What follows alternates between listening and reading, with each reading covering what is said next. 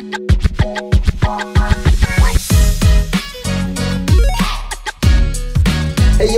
yo, what's up, people? What's up? Welcome to The Takeout with me, Kev the Rev, and Angie, Pastor Angie. It's so nice to be here today. I'm excited. Come on. I'm so excited to be here as well. And so today we begin this show. Pastor Angie, what's this show about? It's about The Takeout. This is The Takeout where we get to reflect together. Come on. The takeouts as we go through the Bible reading of the Word together in the New Testament that we're doing as a community. Yep. And we're going to be reflecting on what God is saying to us, and I'm really thrilled about it. Wow. And so if you thought it was about food takeouts, sorry, it's gonna be about the bread of life takeout. That's right. I love it. Yeah, I've heard you. I'm excited. And so we begin off with the book of Matthew. That's right. I'm gonna be reading, as you've said, through the New Testament in 1 year. A U version, you're using the Bible Project New Testament in 1 year. Yeah. And so you can get that on your phone, start a reading plan with your family, with your workmates, with friends around you. Yeah. And then we're going to be your plug every Monday. Every Monday, expect a plug. Yes, we're going to be telling you what you're going to read that week, what to look out for, and then giving you our specific takeout. Yeah. But the book of Matthew is interesting. It's a wonderful book. Oh, come on. First of all, it's the first book after the silent years. Yes, 400 years of silence. Yes, and then boom, money happens. Yeah, it's a beautiful book. Come on, beautiful book. Something interesting. Yes, so it's presenting Jesus as king. It's presenting Jesus as king of Israel, better than Moses. Yeah. And that's why, because it's presenting Jesus as king, that's why it starts with that genealogy. That's right. If you're presenting someone as a king or as a ruler, you start with the genealogy. You need to know where they've come from. Yeah. And so presents the genealogy of Jesus and all that.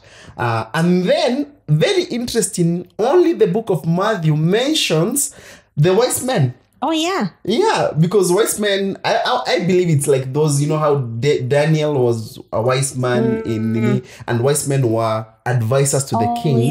Yeah. And so only the book of Matthew actually mentions the wise men because they deal with kings in that one. So I believe Matthew felt it wise to include them in the story. What's up? What else for you I think why I love Matthew as the first book is, number one, because of who Matthew is, who Matthew represents. Because Matthew was a tax collector, he was a sinner, he was a guy on the outskirts. And I feel like because of the type of man that he was, I feel that he presented the gospel in a very different way. Come on. And so I feel like his perspective, because he was Jewish and he had been shunned by the Jewish community, I feel like when he presented and said, this is the king, this is the guy we waited for. And then because everyone had shunned him, he said, no. In fact, I'm the one who knows that this is actually the king. Because then they were like, kill the guy. Yeah. And so I love his perspective. I love that he was, the idea is that he's the one who wrote, as a tax collector, as a well-read man, he presented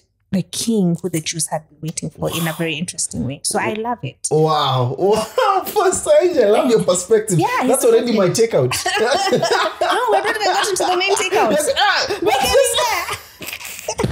We're getting there. Wow. Stay tuned, people. So what's your main takeout as we begin off Matthew chapter 1? Because this week we are looking at Matthew chapter 1 all the way to chapter 6. That's right. What are some major themes, and then what's your main takeout from them? So what I like about Matthew 1 to 6 is that it begins first with the genealogy, like we said, breaking down the birth of Christ. And what we're calling this week is the perfect setup. Wow, the perfect setup. I love it because it's about the God of the perfect setup. God was silent for 400 years. Imagine that. And it's not that God was silent. He wasn't speaking the way they were familiar with him speaking. But what he was doing is that he was setting up the scene perfectly for the birth of Christ. Come on. So he was quiet, but he was there present when people were giving birth. Because, for 3, I think it was, it says at the end of the Matthew 1, just at the bottom there, it says all generations from Abraham to David were 14 generations from David to to the deportation of Babylon, 14 generations from the deportation of Babylon to Christ, 14 generations. Come on. And so it just keeps breaking down how God was involved in the little detail. And so he was quiet but not absent. He was quiet but not absent. I know, right? Come on. Love it. He was quiet. He was not speaking the way you're familiar. He wasn't doing dramatic things, but God was still there, setting the scene for every Christ. child being born leading to Jesus, God was like perfect setup. People are like quiet, I know, but for him, he's actually aligning them. Even 14 generations, he knows exactly when Jesus is going to come into the scene. And so everybody's like, where is God? God is like, look at the next child. Look at the next child. Look at the next family. I know. Oh, right? come on. So it's sweet. It's so sweet because you're like, we always say that we want God to move a certain way, we want God to speak a certain way. But God is always setting the scene for the perfect setup for you.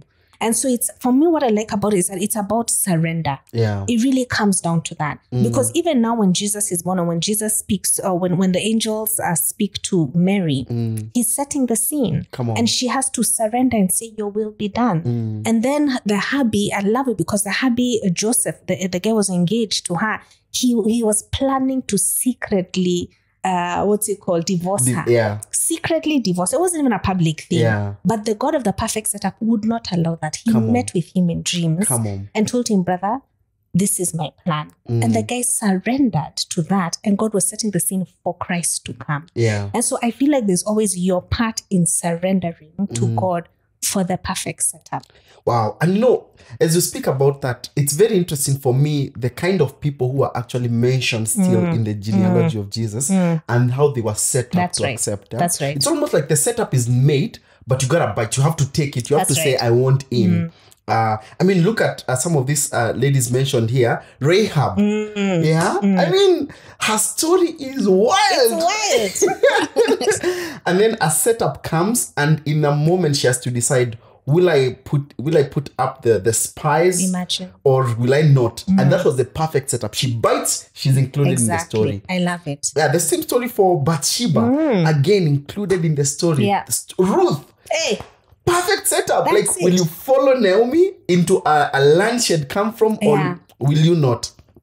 Perfect setup again. I love it all comes with surrender and say, where you go, I'll go. I will follow. Hey, I'll follow you. And so it's just that thing of making that decision to follow the God of the perfect setup. I mean, even the what's it called, the Magi, the wise men coming in, these guys came and they gave gold, frankincense, and myrrh. This is what they needed when they were escaping. Yes. So when they escaped to Egypt, they needed the gold. They were broke. They had been living in Bethlehem, settled there for a while. But then God was like, this is what you need for your next season of life. Yeah. And the God of the perfect setups made it that they came just in time. Come on. And gave them the resources for the next season of their lives. Wow. And so I feel like whenever I read this, I'm always like, it's just a few. In fact, we're not even entered far. Even we're just in chapter 2. And I'm like, gosh, you are the God of the perfect setup. True. And I love it. And I come and I say, am I surrendered that way? That I will experience the God of the perfect setup. Are you surrendered that way? Come on. Yeah, I experience it. And the sad story is the people who are set up, but they never took them. They never entered into the setup. That's right. For example, Herod was set up. Like, wise men come to ask for directions from your house. You guy, thank God they not invented Google Maps by then. Because he would not have got the story. That's right. But he's so set up. God wants him to know the story. God wants him to know there's a king. You can submit yourself to him. He's set up. He's given the story. But instead of entering the story, he chooses to block the story. But you cannot block God's story. You can't. The other people who they were given the perfect setup, but they miss the story, is the scribes, the chief priests, those guys who are like guardians of the law, guardians of the galaxy. And so that's why they miss the stars. Really? Because guardians. Anyway, these guys, they're asked, they open the books and like, he'll be born in Bethlehem. That's what the word says. It's gonna be here. They know all they needed to do was to follow the wise men. Imagine all they needed to do. That's all. But the wise men went, and the guys are left behind. They left them, had to they had one. I know. They had one job. They had one job. But you know what? It was easier for them to remain in proximity with Herod than to go to a king who was still a baby. Wow. I know. Drop mic, right? Can you drop this? Technical bench, can this go down? No, it's easier. You can miss the setup because of where you are. It's already familiar. You already have proximity to the people who, are calling the shots. You already have proximity to the king. Oh, wow. But when someone tells you there's another young man being born somewhere, like when they get older, will serve them. And so you miss a setup on account of your comfort currently. And it's interesting because we're just at the beginning and we're seeing God is setting the scene for a miracle for us. Come on. God is setting the scene for you to love his word, for you to desire him more. He's setting the scene for the perfect setup for the rest of this year. Yeah. And so what I feel is it's about you coming and saying, Father, I know you're setting the scene for something. I'm not going to miss out on my miracle. I'm not going to miss out on my blessing. Where you go, I'll go. Whatever you say, I'll say. Maybe even somebody here has gotten this onto this and not onto the study. Get onto the study so that you don't miss out on what God is doing, because God is setting up the scene for his presence. Yeah. I love it. I love that. So if you're there, you've not started doing the 1 year Bible, please, it's as easy as like data kidogo, get onto the platform, start reading some people, because at some point later in the year, it's going to be hard. You need people who will tell you, we've not seen you posting, we've not seen you commenting, we've not seen you doing something.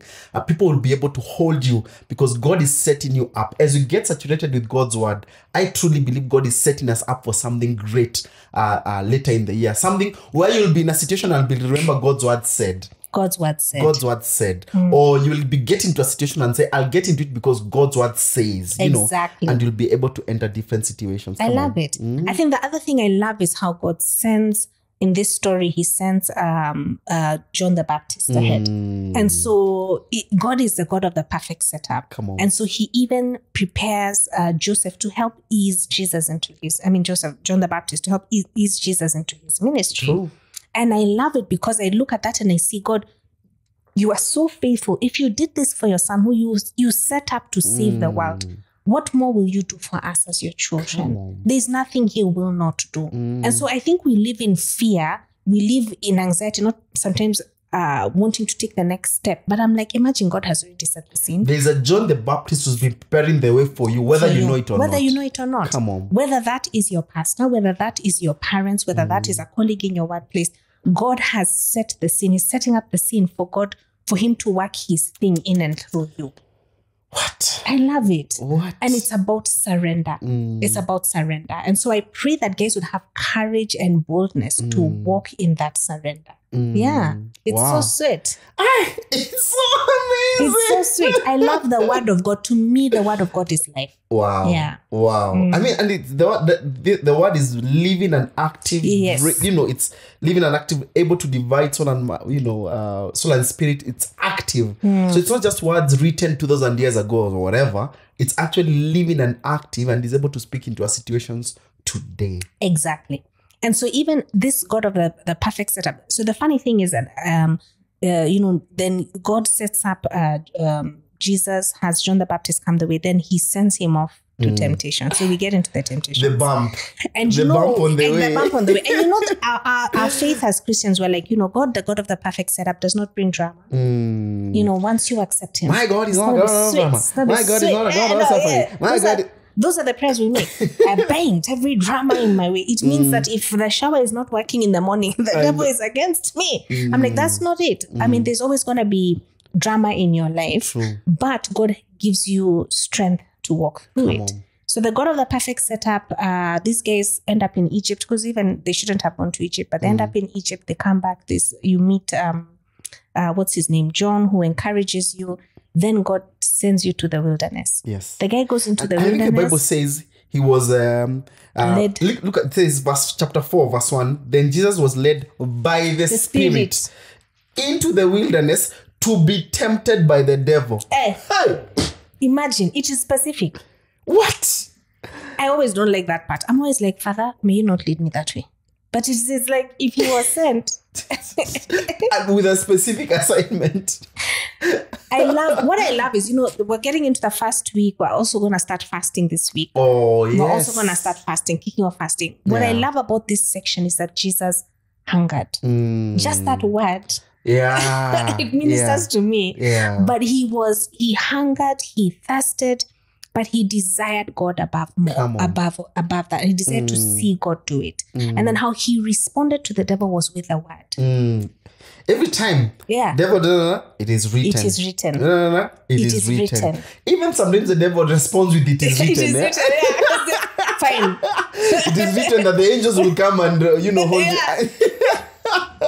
I'm like, but the word is your weapon. And so even as we kick off this week, it's with that understanding, this word is your weapon. It is the perfect setup for you to overcome. There's something I'm seeing as you're saying, because the devil says it's also because there's a point he says that it is written the angels will come and hold you, whatever. The word of God is a double-edged sword. But you can choose to use it to destroy or to build. Yes.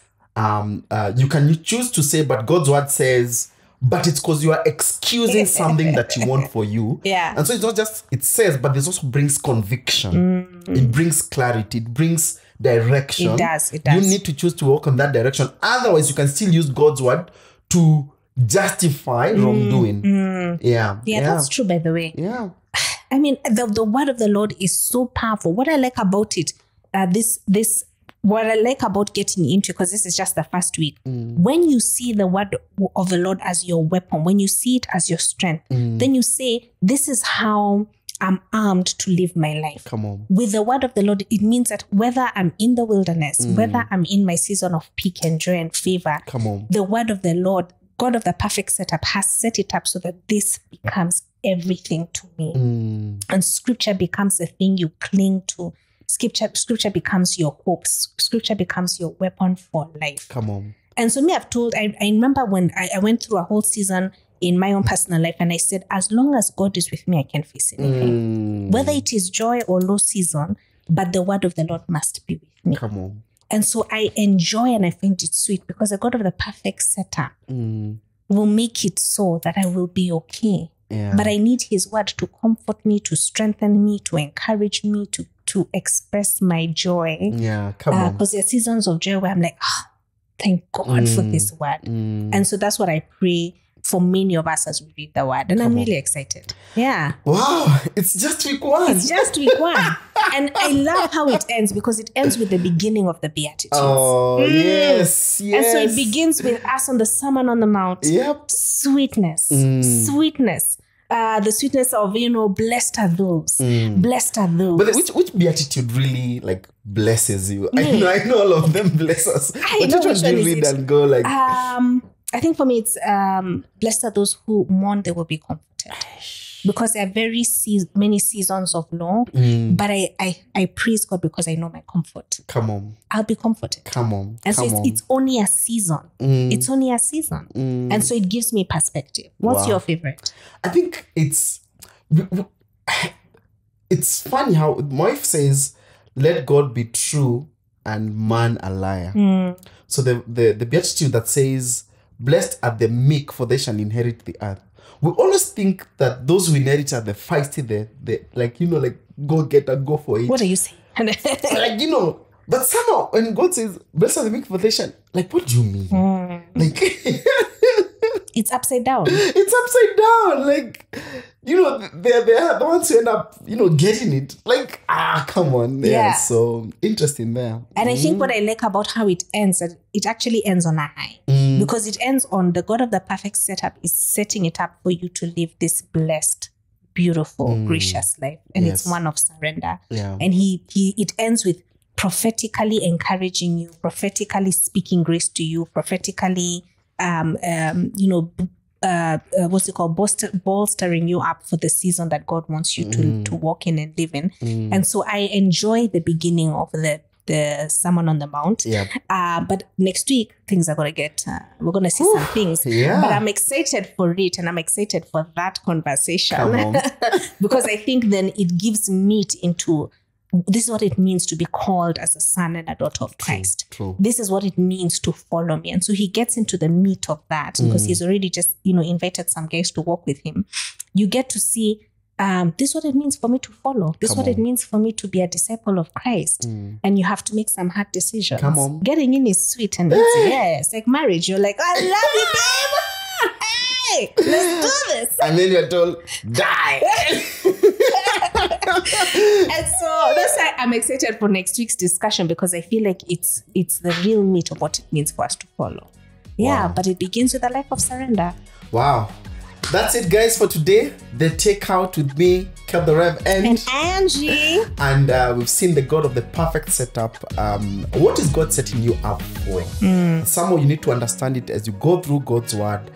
In fact, I want to ask you to, as you pray and fast this week, could you ask God to open up your eyes for what He's setting you up for? Because, if you fast and you don't know why you're fasting for, it's very easy at some point to get, to just get tired. That's right. But if Jesus knew, there's something coming up, I'm gonna be tempted at the end. He goes with the fasting in a certain perspective, strength, and all that. And so if you're there, I want to encourage you, start the fast today. Don't postpone. Don't postpone. We're doing liquid only, fast from social media, apart from this. I know, but you can feed your soul. Yeah, feed your soul, basically. It's not for, why are we not doing this? It's for yourself. Exactly. To feed your soul, allow God to feed you in every possible way. God bless you. See you next week.